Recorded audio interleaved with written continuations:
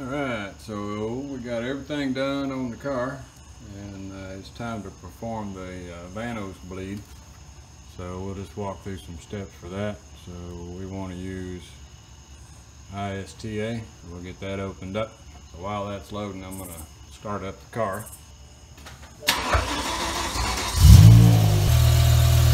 Alright, step one is to identify the car. So let's go to Operations,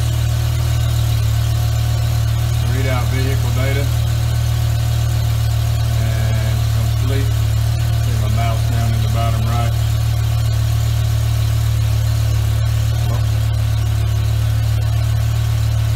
Populate your info.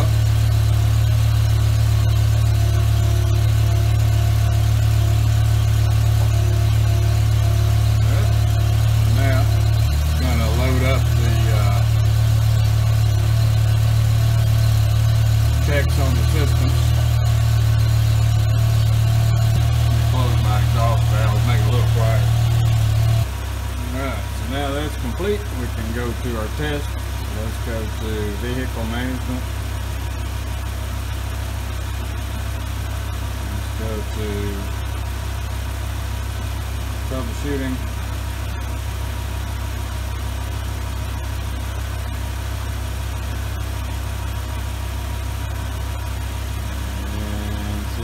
Find it under troubleshooting. Nope. So we gotta go to service function. And let's go to powertrain. Engine electronics. Vanos Ventilation. Click that. And we get start search.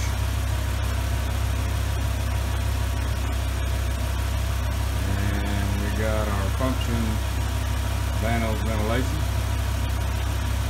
Display.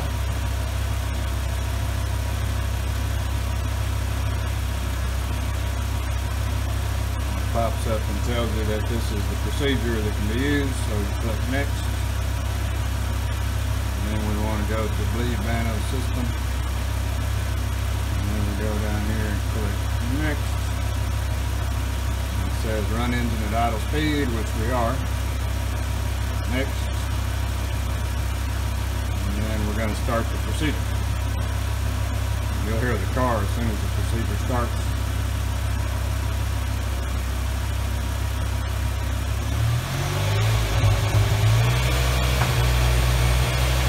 The car starts going through the Vanos bleed.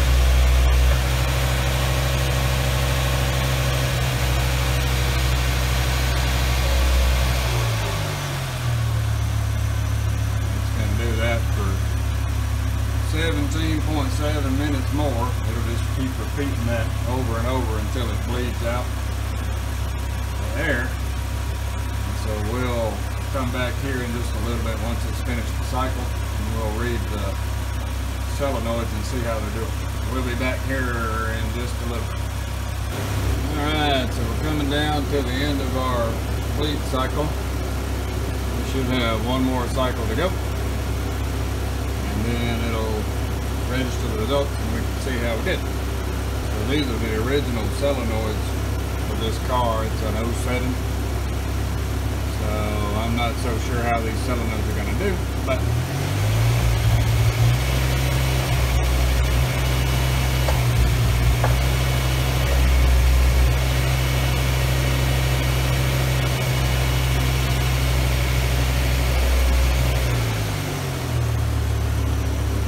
here in just a minute. Alright, so our procedure is done. Let's go to next. And then we're going to go up here to perform the Vanos system test. Next.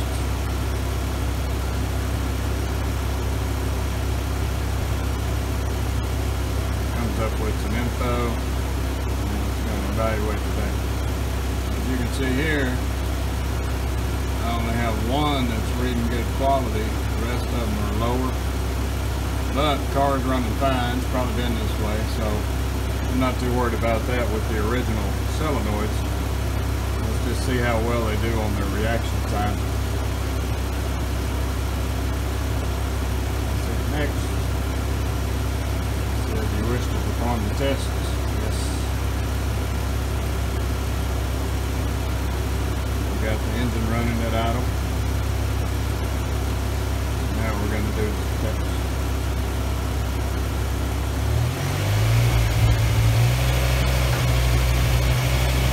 All starting out at 0.9, 0.9, 0.9. I give odds that they'll start dropping though.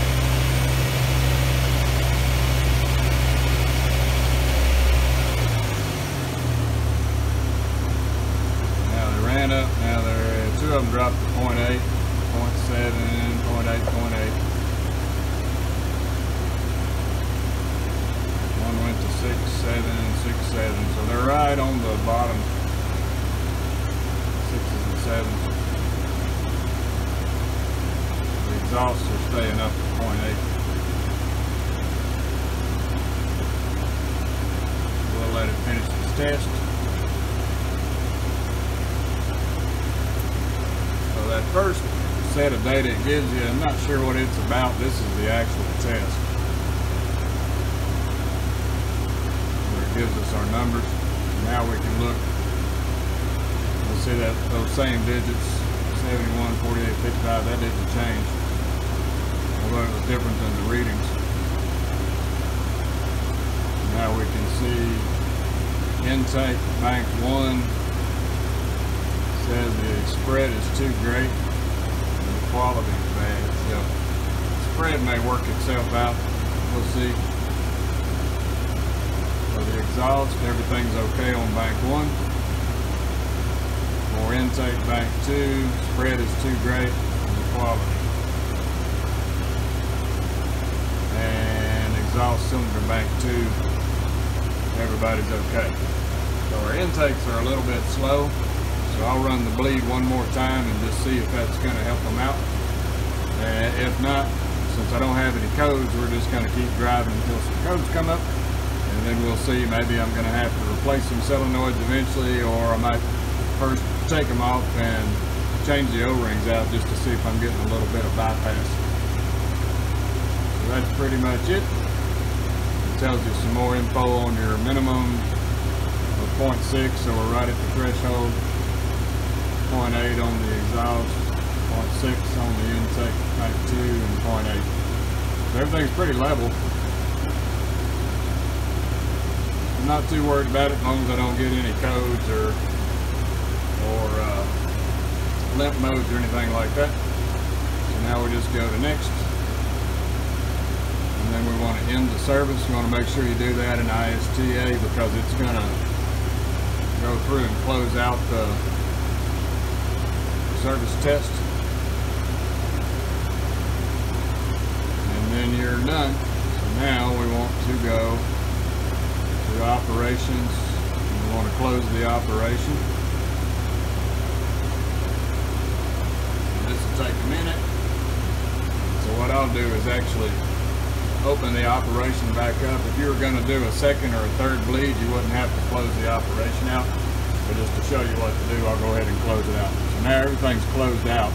So what I'll do is go ahead and put the info back in, go back and select and rerun the Vanos bleed, and see if I can't get the intakes to start responding a little bit quicker. Well, there you go. That's how you do a Vanos bleed on ISTA. I hope it helps somebody. And thanks for watching. Alright, so we're finishing up our third bleed, just to try to see if we can get our Vanos solenoids to react a little bit quicker. I don't think the quality is going to improve any because these are the originals. We're trying to see if we can get one or two of the intakes to respond a little quicker. Both the exhausts were doing good. This is the third bleed, and we'll see at the end of this how this performs. We'll see if we made an improvement. If we were able to get one of the intakes to come into speed, then we'll probably run it around for a little while, and then I'll do this bleed procedure again, and we'll see if we can get the other one. We may get lucky, maybe both of the intakes will come in this time. But we'll see once we get the results on this third bleed. So now we can see the results. So this one says intake bank 1, still not okay on its spread. Exhaust bank 1 is okay, like it was before. Intake bank 2 now is showing good on everything but the quality, so that's good. And the exhaust is showing pretty good. So we did have one intake that came in on its spread. We only have one that's out. So we're going to run the car around and drive it like normal, and then we'll come back and do this bleed procedure again in a day or two and see if we can't get that other one to come in. If not, we may have to look at getting a replacement solenoid. We'll exit on out of this and call this job done.